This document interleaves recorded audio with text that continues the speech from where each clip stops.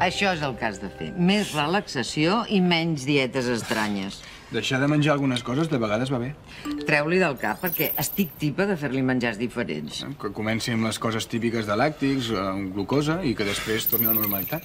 Però tu estàs fent pràctiques de metge o d'infermeria? D'infermeria fa pràctiques. El que passa és que ell dona consells a tothom. Jo mira que fa anys que treballo a l'hospital i no havia conegut mai ningú com tu. Perdona per la indiscreció, però si fa tants anys, com és que encara estàs fent substitucions? No, ara fa substitucions. Però aquí on el veus era cap d'infermeria i tot. Mira la mama, que orgullosa del seu nen. Cap d'infermeria, de veritat. Sí. Ho va deixar perquè va decidir que havia de canviar la seva vida de dalt a baix. I l'únic que va canviar va ser un contracte fix per un de temporal. Ai, mare, per favor, va, no hi tornem. I per què aquest canvi? Per què, Andreu? És que és... Per una dona, I va perdre el nord. No, ben bé. O sí, però és igual. Mira, el fet de deixar la feina durant un temps també m'ha ensenyat a apreciar-la millor. La dona o la feina? No, la feina, la feina. Només valorem allò que no tenim. Jo sóc molt partidària de reinventar-me. Ho has fet alguna vegada? No, però en sóc partidària. Ai, mira, jo sóc infermera, però sempre he viscut amb un sentiment de culpa per no haver estudiat medicina i no miro a ningú. Això ton pare, eh? Jo no t'he dit mai ni mitja paraula. Tots dos. No. Tens pare? Oh! Sí, clar, sí, tinc pare, perquè... No, perdona. No, pensava que... Escolta, que no tinc edat per ser mare d'aquest canàpia. Ai, que sé. Però és una llàstima, eh? Semblava una família tan moderna. No, això ha sigut cosa d'última hora. De reinventar-se. Jo no, però ella sí que s'ha reinventat. Jo també m'he reinventat, eh? No sé, vaig patir molt amb la Marina, és veritat, però n'he tret coses bones, també, no sé. Vaig començar a estudiar psicologia, per exemple. Sí, ho vas deixar. O sigui que de reinventar-te res. Què? Algú vol cafè? El cafè és irritant. De debò, estàs fantàstica. L'estada al balneari t'ha anat de meravella. És un dels somnis que tenia. Estar un temps dedicant-me a tractaments de bellesa. Us deu semblar infantil. No. Si a tu et venia de gust. L'Amadeu no hi estava d'acord amb gastar diners amb collonades, segons deia ell. Doncs mira, me n'alegro que ho hagis pogut disfrutar. I perdona per molestar-te amb tot el sarau dels Mossos. Em sap molt de greu. No, Rosita, aquí la culpable i qui t'ha de demanar disculpes sóc jo. Tinc una imaginació desbordada. A veure, jo també vaig marxar d'aquella manera que... Però és que em feia vergonya dir on anava. Per què? Tampoc és cap pecat. Tenia por que t'ho prenguessis com una frivolitat, com si la mort de l'Amadeu no m'hagués afectat. Això no ho pensaré mai, Rosita. Quan vaig saber tota la història, em vaig quedar de pedra. No va agradar gens que us penséssiu que el meu fill era un assassí. Però després em vaig fer un tip de riure. Sabeu que el Jacob és vegetarià. I no suporta la idea de menjar cadàvers. Sí. Rosita, perdona aquestes dues boges. Ja està tot oblidat. I més ara, que tinc temes que em preocupen molt més. L'escala l'he trobat brutíssima. Els veïns de sota continuen fent el porc. Cada dia deixen algun regalet. I no sé què passa, que ara el servei de neteja no ve tan sovint. El meu fill em va dir que no es podia dormir del soroll que feien. T'hauries de queixar. No sé a qui i tampoc com. A més, ja estic prou atabalada amb tota la paperassa del lloguer del contracte del pis. Abans aquests temes els duia el meu home. I a mi se'm fa una muntanya. Però, escolta, el lloguer a nom de qui va? A nom de tots dos o només de l'Amadeu? Només de l'Amadeu. I esclar, si els demano que me'l posin a nom meu, m'apujaran el lloguer i no sé si el podré pagar. Ja cal que corris. Tens 3 mesos per regularitzar la situació. L'altre dia vam convidar un expert en lloguers al programa de ràdio i ho explicava. Però si ja fa gairebé un mes i mig, i ara què faig? El teu fill no et pot ajudar? Ha tornat amb la dona i té molts mal de caps. A més, no el vull atabalar. I no sé si me'n podria refiar. Ell també és un desastre a l'hora de fer papers. Rosita, no pateixis. Ja t'ajudo jo. De debò que ho faries? Sí, demà de matí passo pel teu pis, ens mirem el contracte entre les dues i veiem què és el que hem de fer. Ai, acabes de salvar-me la vida.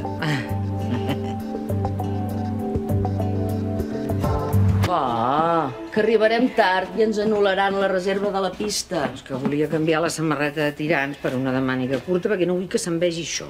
Però què dius? Ara t'importa?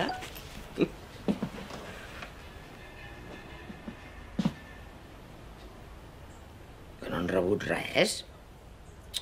Qui no ha rebut què? Els de les finques. Els hi he enviat la documentació per fer el canvi de nom del contracte de lloguer de la Rosita i diuen que no han rebut els documents adjunts.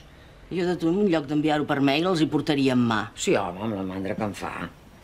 No, mira, això em passa per oferir-m'hi. És que em va fer pena, pobra. Quina gràcia que em va fer veure-la tan contenta amb els seus tractaments de bellesa de la senyorita Pepis. La vas veure? Sembla 10 anys més jove. Aquest matí li he estirat la llengua i m'ha explicat tot el que li han fet. I em sembla que demanaré un pressupost. Es veu que tenen unes màquines d'ultrasons que et deixen una pell rejuvenida. Ho dius de broma? No, mira la diferència. Mira, veus? Sembles la mòmia de la Sara Montiel. Va, no siguis burra. No, a veure, jo em miro al mirall i ja ho sé que sóc gran i que m'he d'acceptar i totes aquestes mandangues. Però si tingués la pell més tensa, així, doncs seria igual de gran, però més guapa. A tu t'hauria d'interessar. No, a mi no m'hi fiquis. No estic amb tu perquè tinguis un cutis així o aixà. Se me'n refot. Sempre he trobat que tota aquesta obsessió per l'estètica era de gent pobra d'esperit. I em sorprèn que ara tu et preocupis per una arruga de més o de menys. I tot això sembla molt modern, però en el fons penses el mateix que el carcamal de l'Amadeu, que són collonades. Doncs sí. I una cosa és que la Rosita sigui feliç posant-se cremetes i gastant-se una fortuna amb massatges i maquinetes màgiques, i l'altra és que t'ho plantegis tu.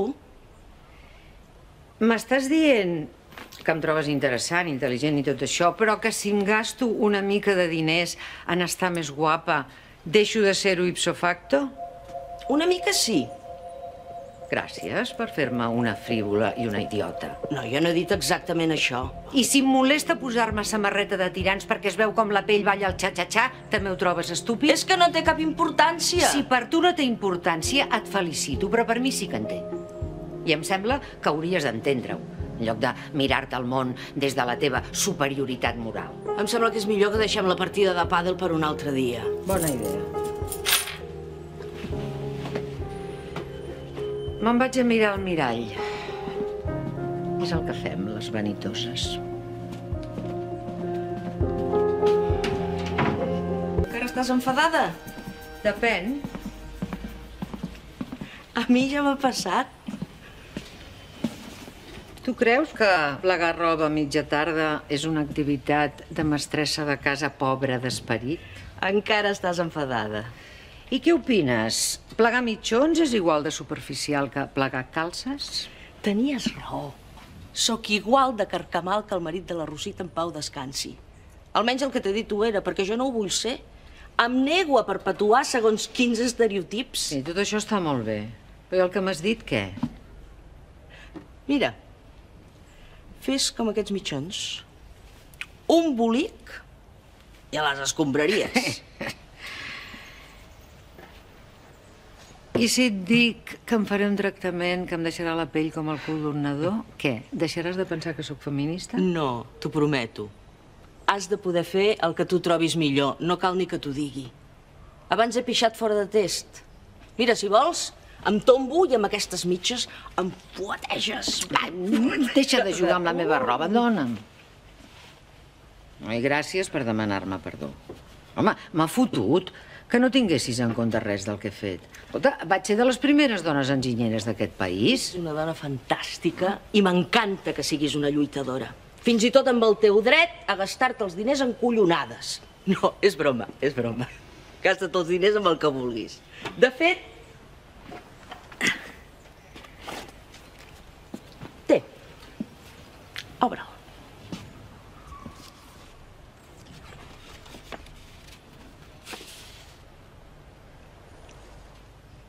Una estada per 2 persones en un balneari amb un tractament d'algues i 2 sessions d'aparatologia facial. Això de les algues potser ho provaré, però la cosa de la cara és tota per tu. Ai, Paz, m'encanta.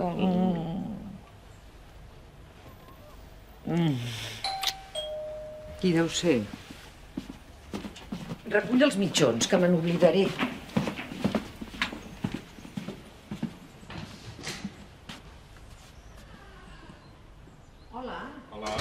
Passa. Vols un cafè? No, gràcies. Hola, Paz. Hola, Vicenç. Com va tot? Escolta, els de les finques saben que ara el pis és teu? Home, ho haurien de saber. Jo els hi vaig comunicar com vaig ser el canvi en el registre de la propietat. Per què? Perquè m'han enviat un correu com si el pis encara fos meu. Quan estava a nom de tots dos també t'ho enviaven tot a tu. Típic. Les decisions importants les pren l'home. Et reenvio el document. I què volien? Fan una oferta per comprar el pis. Sí? Diu que hi estan molt interessats. Que t'ho estàs replantejant? Jo no em vull moure. Doncs ja et posaràs en contacte amb ells. Més saps què? Els truco ara i m'ho trec de sobre. Aquests són els que encara no han rebut els papers de la Rosita? És veritat, aquesta agència són un desastre. Saps què? Trucaré el Llompart directament.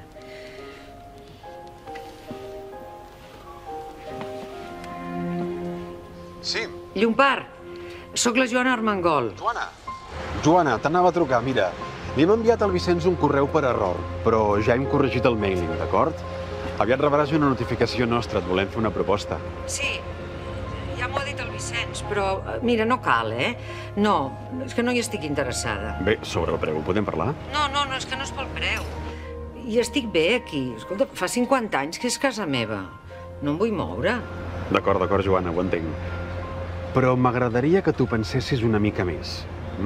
Si vols et truco d'aquí una setmana o 10 dies, el que tu em diguis. No, deixem-ho estar. És que ho tinc claríssim. D'acord, Joana, deixem-ho estar.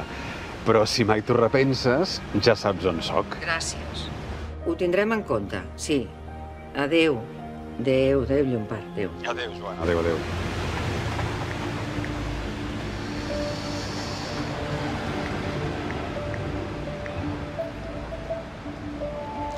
Hola, la del segon m'acaba de dir que no vol vendre.